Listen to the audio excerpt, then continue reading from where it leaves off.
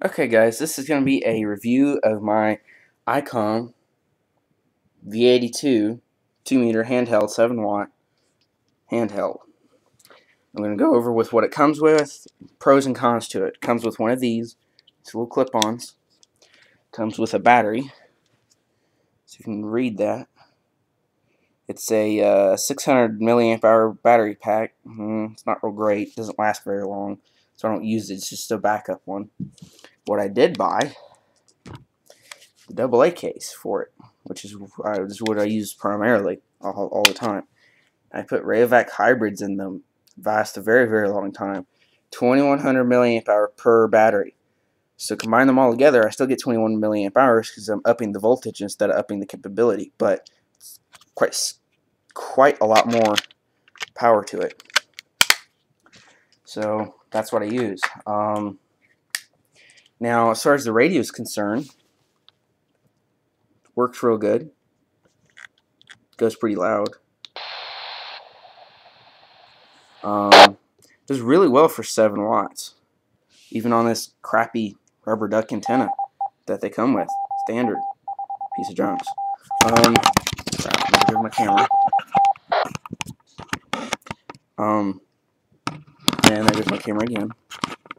Sorry, my tripod here is not the world's greatest, and neither is my camera. It's pretty basic. Doesn't have a whole lot of features to them, but there's your keypad. The only problem with it is this doesn't light up. The background here lights up, but this doesn't. If that would light up, I think it'd be better. You also have your standard mic port, which you can actually plug in a pair of regular headphones into and listen. And you got your mic headphone port. So that's nice. You got your data port. This is also a D-Star. Where's my data port? There it is.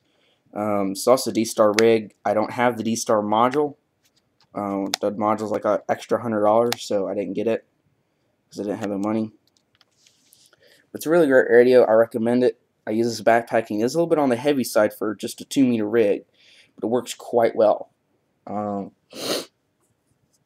So I enjoy it. Works really great. I just clip it to my shoulder pack and just talk. Love it. Thanks for watching. The price of it. I think it's like I paid $160 at a Hamfest for this, new, from HRO. When I bought it, I bought the AA case as well. So it's a really good idea. And I would definitely get the AA case and some Rayovac hybrids or something similar. Last a lot longer, much better. Love it. Use it all the time. Thanks for watching.